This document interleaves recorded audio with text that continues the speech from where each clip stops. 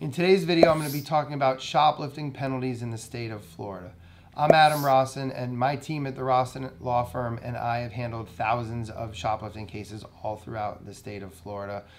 We handle all types of criminal and white-collar defense cases.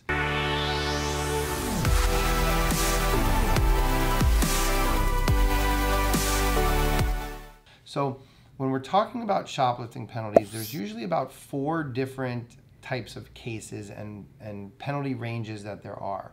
The first one is petty theft. Actually, the first 2 are petty theft. The difference of the penalties depends on the dollar amount. So second degree petty theft is the lowest level of any type of theft crime in the state of Florida, especially for shoplifting. And the value has to be really $100 or less. So if it's $50 worth of food from Publix, or $30 worth of makeup from CVS or somewhere, that would be in the realm of second degree petty theft, where the max punishment is 60 days in jail.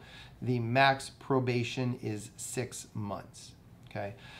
Now, when you have something that's has a higher monetary amount, right? So $100 to $749, that is first degree petty theft. So if it's $250 worth of food from Publix or clothes from Macy's, well, then you'd be in the first degree petty theft range, where the max sentence is up to a year in jail or a year of probation. But it's still a misdemeanor. It's still petty theft.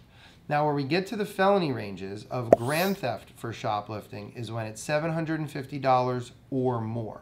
So if you are at Macy's and you take $815, or maybe if you go somewhere like Nordstrom or Neiman Marcus, get maybe just 2 or 3 shirts, or if you shoplift an iPhone, right, you're looking already at a grand theft for shoplifting type of penalty range. The max sentence for a grand theft, a third degree felony, is up to 5 years in prison, or up to 5 years of probation for either one of those. Now, there's a 4th type of theft, especially for shoplifting cases, that is called felony petty theft. And what happens in that kind of case, the value is still in a petty theft range, meaning under $750. It doesn't matter if it's first degree or second degree. But because the person has done this and been convicted at least twice before, the prosecutors have the discretion, meaning it's not automatic, but the prosecutors have the discretion, if they want to, basically increase the petty theft to a felony petty theft, which would then make the punishment go anywhere from 60 days in jail to a year, all the way up to potentially 5 years in prison, and have a felony on your record and become a convicted felon. So that's really the 4th type of shoplifting crime. We do see it. It's not as common as the others because it requires multiple convictions, but it is there and it does happen. Now, another thing to note that's very important. In the state of Florida, if you have any conviction for any type of theft-related crime, especially shoplifting, there is a mandatory driver's license suspension of 6 months. Now, to me, this is crazy, right? What does a driver's license suspension have to do with a shoplifting charge? Nothing, right? Absolutely nothing. But that's the law. So if you're convicted of any type of shoplifting charge in the state of Florida and it's your first conviction, you're looking at a mandatory 6-month driver's license suspension. If it's your second conviction for any type of shoplifting charge, then it's a mandatory 1-year driver's license suspension. Again, what does this have to do with shoplifting? Nothing. But it's little nuances like this that really, are so important.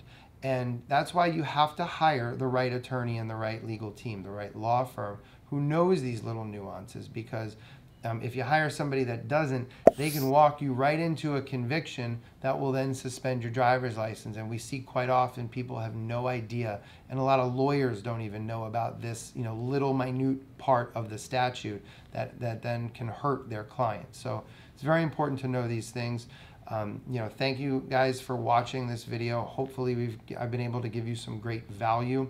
This is part of our series on shoplifting, so We've already talked about the definition and elements. Today was about the penalties. Other videos will talk about defenses, court process.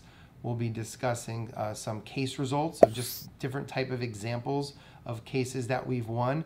And more importantly than what we've won, how we did it, why we were able to accomplish what we were able to accomplish, which is really helping our clients achieve their best future. If you ever need us, you can call us. Our phone number will be right here below, but it's 754-206-6200. We do free strategy sessions, which are consultations on steroids, where we're going over really everything about the case. We dive deep. We're going to talk strategies, tactics, and come up with a specific custom plan. So again, hopefully you've enjoyed this video, and we'll see you in the next one.